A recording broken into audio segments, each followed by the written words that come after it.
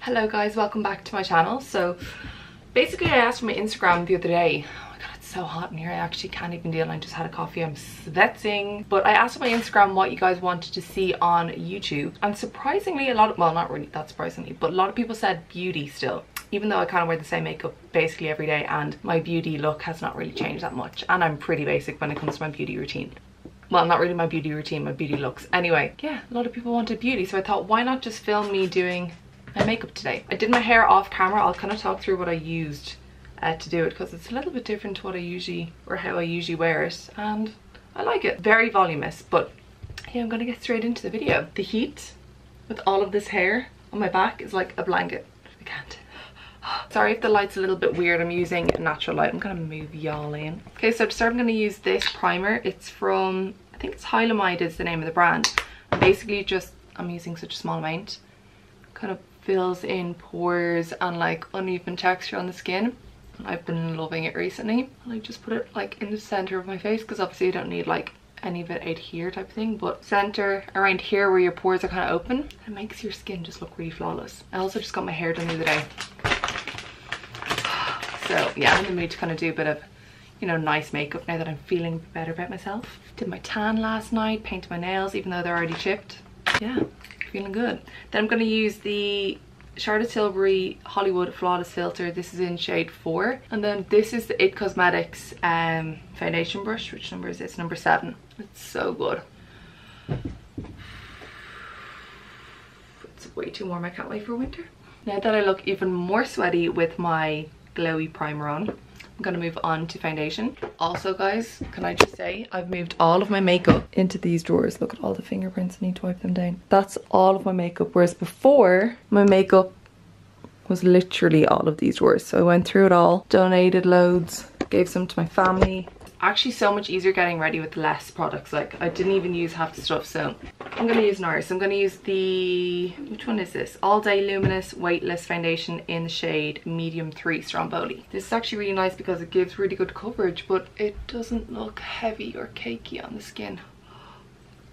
I can't even open my window in case a wasp or a bee flies in. Welcome to my life. I might open that door until everyone comes home, because when the lads come home they're gonna be so loud, but I'm gonna open it. I need air. Why do I look really pale? I'm most definitely not pale right now, so I don't know why I look pale. I haven't actually got a good concealer. Well, I have concealers, but none in like a shade that I really like at the moment.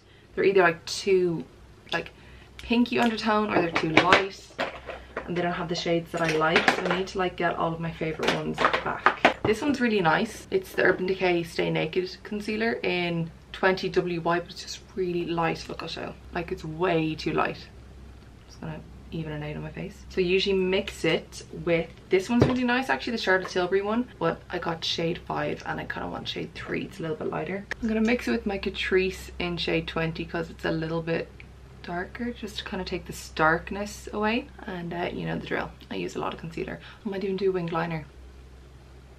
I haven't done it in a while being like 3 years, but we'll see. This is literally, I like lash on my makeup now. It's probably obvious.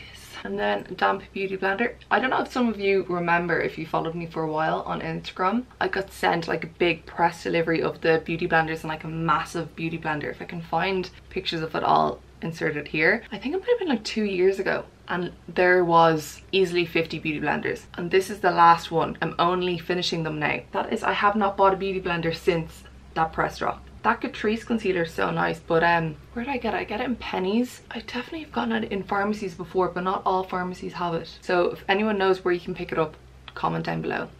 The lighting, it's gonna take a while for this to adjust. Yeah, comment down below, because especially anyone in Galway, if you know where I can get it in pharmacies, let me know, because they don't always have the 0.15 in stock in Pennies. Right, next I'm going to use the Laura Mercier powder. This is literally the only powder I use on my face. It's so good. So I'm going to use the damp beauty blender and dip it in here. I always bake underneath and like around the sides of my nose so it doesn't get oily. Also, if you want your makeup to stay on like a sunny, sweaty day like today, powder is the way forward. And then I use a brush. This is Zoeva 106.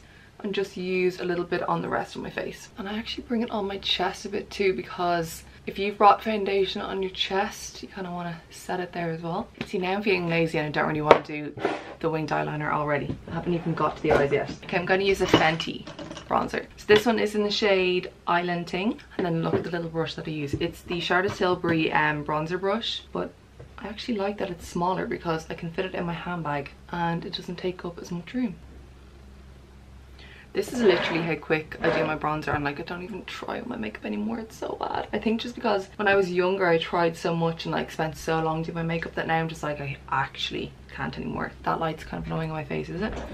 I'll move over. And then I kind of bring it on my eyelids, into my temples, all like this, and then for my hairline, because I was told before by my hairstylist that my bronzer is staining my hair. So I'm very conscious of that now, and it's hard to get into the blonde hairline without like making your hair look orange. So I use a little eyeshadow pencil with the bronzer and just kind of like tap it in. And then I bring a little bit under my lip because that acts as like a little shadow, makes your lips look bigger underneath your nose here. See, I look tanned here now, I think. So it's hard to tell. I also tinted my brows recently, so hence why they kind of look a bit better than usual. But I did get like this at-home brow lamination kit and I used it. It was alright. Didn't really do much to my eyebrows, but I'm gonna try it again. Maybe I didn't leave it in long enough. But what do we think about like laminated brows? I love them on some people, and then others I think it looks too OTT, and I just don't know how it's gonna look on me because I never really wear my brows up.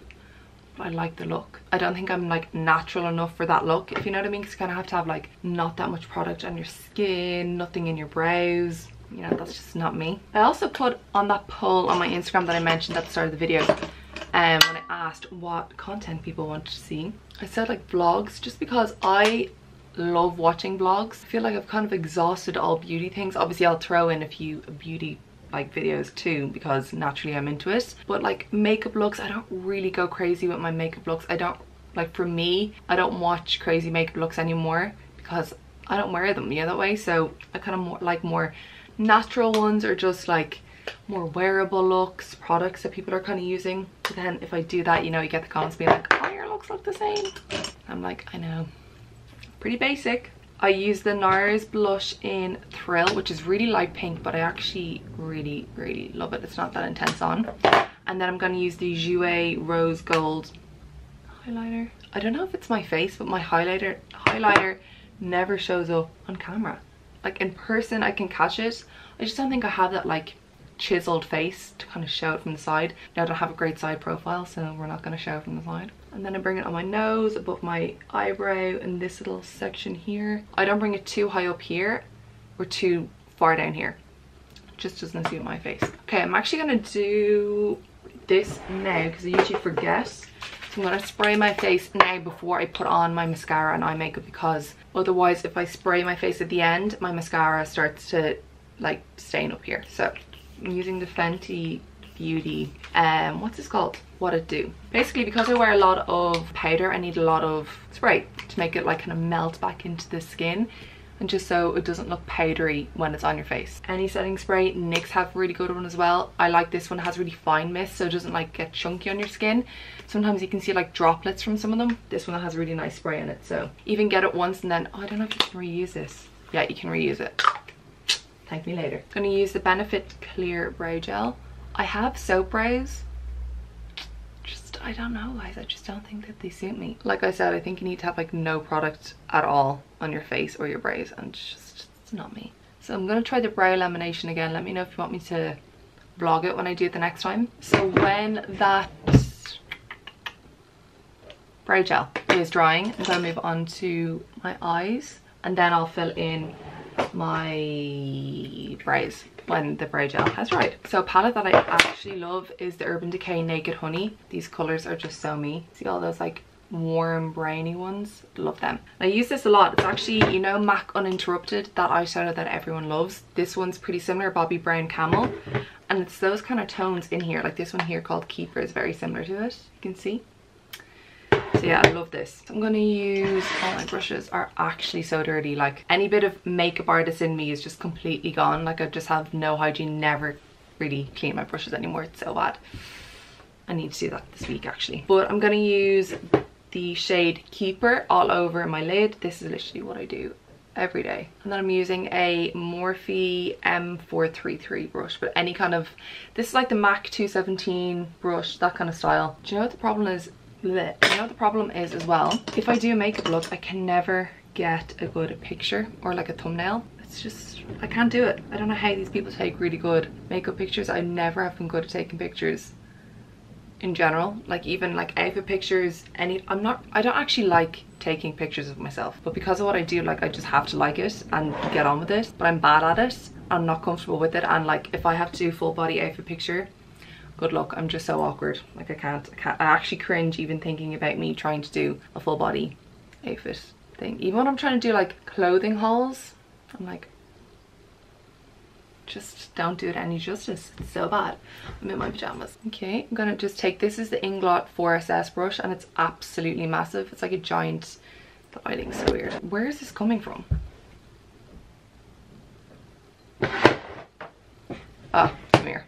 It's like a giant blending brush, and it just softens everything. See, usually I'm kind of, this is it. Bit of brown eyeshadow along the lash line and I'm done. But I feel as though my last video was basically that, so I have the pressure on myself now to do something different, but like I don't do anything different, so I don't know what to show you guys. So let me know in comments down below what you want to see. I'm going to use the brow, precisely my brow from Benefit in shade 4, and just fill in any gaps. I'm kind of angry at myself because I just fake tanned my upper body last night, and now it's so sunny out today and I'm absolutely sweating, but like I don't have tan in my lower body to wear a skirt or anything that's like airy and suitable for this weather, so I'm gonna have to wear instant tan and then I'm gonna sweat it all off. I usually do my brows myself. Can't remember the last time I got them done. Before lockdown and everything, I thought I used to just kind of fill them in and then ask them to thread around the shape that I'd filled in. And then I was waxing them myself at home, but because I'm using retinol, PSA, do not wax your eyebrows if you're using retinol, because I completely ripped the skin off my face. It was so raw, it was so stingy, like literally water was sore on my skin. So yeah, don't do it. And if you're going to get your eyebrows done, let them know if you're using retinol. So what I do is I just take a dark brown eyeshadow and really messily just apply it along my lashes. And I also find that this kind of adds definition to the eyes without being like as intense as liquid eyeliner. It's just softer and it kind of makes your lashes, and what was I saying? I get so distracted. It makes your lashes look thicker as well. It's just so much quicker too. This is literally what I do every single day. Every single day. And nighttime, it's the exact same. And I've completely gone off the idea of putting gel or liquid eyeliner on my eyes. Sorry, maybe the next time, but I just, it's too sweaty for liquid eyeliner today. Like, it's gonna be gone. So I'm gonna use just a brown pencil in my upper waterline, and that also makes your lashes look a little bit thicker. I don't know if that's going to show up, but this just adds a bit of definition while still remaining soft. And I never ever put mascara on my lower lashes. I actually should do a video of like how I don't do my makeup, not like how not to do makeup, because I know they're really popular, but like things that I just don't do. So like cream contour or mascara on my lower lashes, just to show you that it really does not suit me. It just like drags my eye. I don't like the shape it gives. This mascara is the Benefit Roller Lash Mascara, and I've been using this actually since they've launched it. I kind of go on and off it, which was years ago by the way, and it is honestly the best mascara. Although I see all these like young, really good looking girls on TikTok with amazing lashes, and they all use the L'Oreal Telescopic, and my friend used to swear by that when we were younger, so I'm kind of tempted to pick it up. I think it's like maybe a tenner, but it's the same type of brush, that kind of like plastic firm brush. But I mean, probably just want to look like the girls from TikTok, really. Let's be real. By the way, when I lean into the light, my face does look paler, okay? When I come back here, it all blends in, because I get that comment a lot. Well, I used to when I did more makeup tutorials. Be like, your face does not match your body, okay? They're the same color, maybe a little bit lighter because I do use a light concealer. But when I go like this and I'm in the light, it makes it look completely different, just so we know. Do you ever get like stages where your eyelashes just shed and fall out and then you just have gaps? So these lashes are fine, but these lashes over here, like I'm missing a big gap here, where obviously like if you decided to shed, then it makes your eyes look different shapes and like uneven. Alrighty, then moving on to lips. Still feel like I need more bronzer, but if I go back here, I don't, so just stop. I love the Charlotte Tilbury Iconic Nude, but it's actually too dark for me. Like I I find it really hard to find a nude lip that suits me because anything too dark just looks really intense and like, I don't know, makes my features look kind of, I don't know, doesn't suit me. I'm gonna put more brow gel on, by the way, just to like push these up a bit more. So I don't know if I should do Pillow Talk or if I should do Iconic Nude. I'm gonna do Iconic Nude because I never use it. Ooh.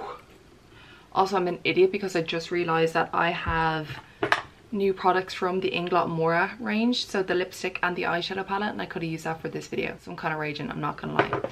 But this is the finished look. Pretty similar to how I usually wear my makeup, just with a different lip liner, and I used the Maura Tempt Me lipstick in the center of my lips. See what I mean, that I feel like this lip liner is kind of too dark on me, or what do you think?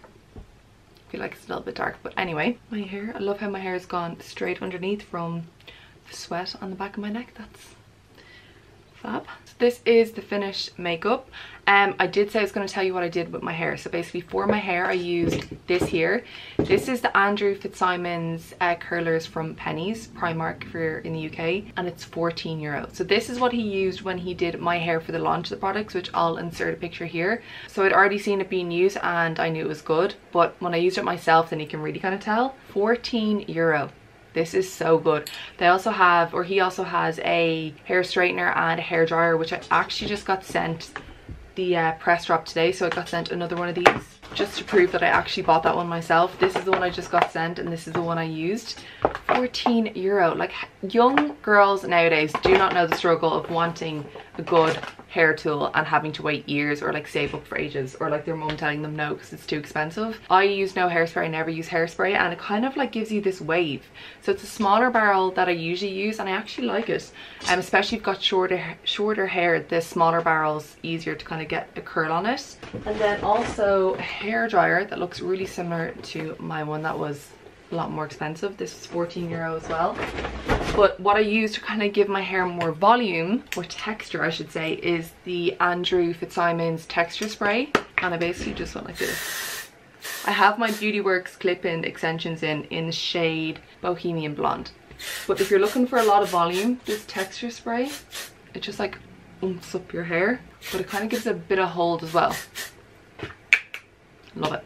Anyway, I hope you guys enjoyed. If you did, please give the video a thumbs up and subscribe if you're not already. Leave comments down below what videos I need to film because I can't think of any. Not sure if you still want to see beauty videos, if you want to see vlogs, more hauls, let me know.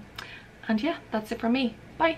Actually, I just thought of a good video, and it's how to recreate the look that Andrew Fitzsimmons did on my hair using his products, because he did that like wet look or wet wave look in my hair and I absolutely loved it.